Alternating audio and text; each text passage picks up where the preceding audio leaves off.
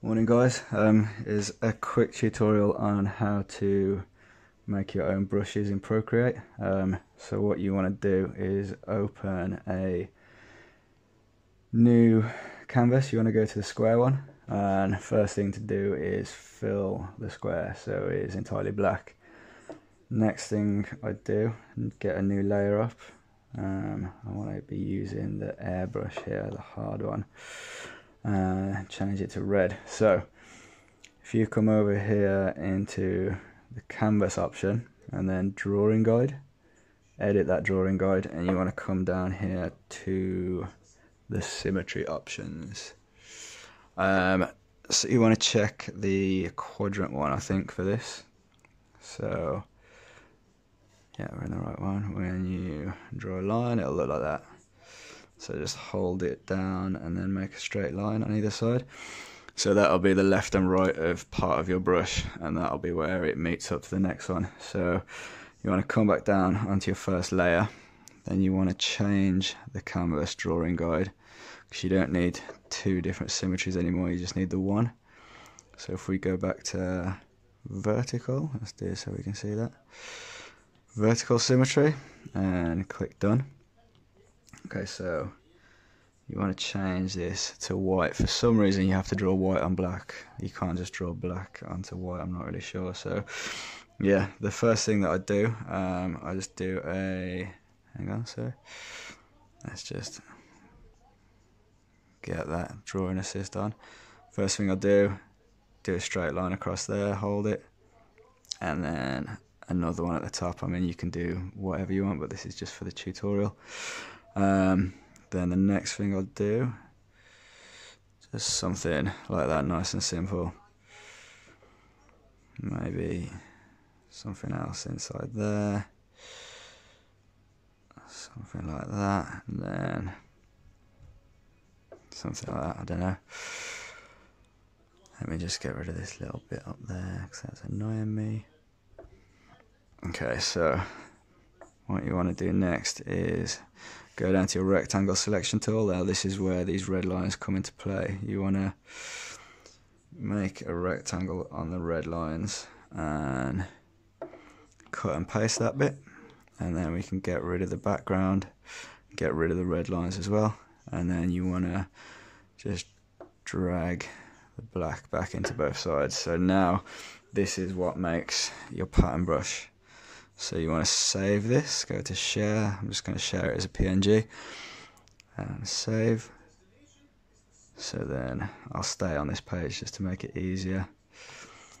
Get up a new layer. So if we open the brushes, you can press plus, you can press plus, make a new brush. First thing you want to do is go to shape, and then edit.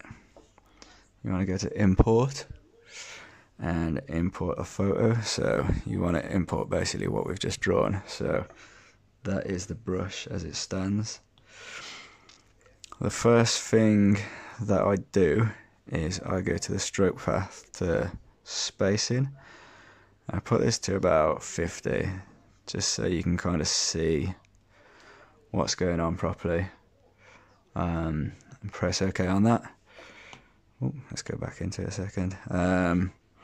Taper, you want to change this, because you can see that then whatever you do, it won't be blurred at the beginning, it won't get smaller, it'll just stay the same size. Shape, you don't really want to touch any of this at the moment. Rendering, I always change that down to intense blending. Wet mix, color dynamics, I've not really played with much of these, so I'm not really sure what they do, a lot of them. Apple Pencil, you want to change the opacity down to 0, so it makes the whole thing the same. It doesn't have like a trail off at the end or anything like that. Properties, I always leave orient to screen on. That way, whatever way you have the screen, it draws it so you can see it. It's because I've got a straight line at the bottom that I need it that way, but if you're doing something that's like, say, beads or something, you can have that off and it'll go anywhere. Maximum size, I always change it up to about 300. So it's annoying if you're trying to draw something with a brush and the brush doesn't actually go big enough. Okay, so I've got the brush there. pull it across and hold it, and then you can drag it out, so it's about right. Make a smaller one, and then drag it out. So if you need to change it, the spacing is probably the first thing that you should change. Make that a little bit wider, so then when you draw a line it's a bit more evenly spaced and you don't have to move it around too much. If you do it downwards it looks like that, but what I'm saying is if you turn the canvas, you go like this, it always draws it so it's facing you whichever way you have the canvas. That's about it for this tutorial. It's a very straightforward way of doing it. I'm going to play around with a few more this week and try and figure out some new bits, so let me know if there's anything you want to see or anything else that I could change or make better, or any criticism is well appreciated and well received. So thanks guys, have a good day.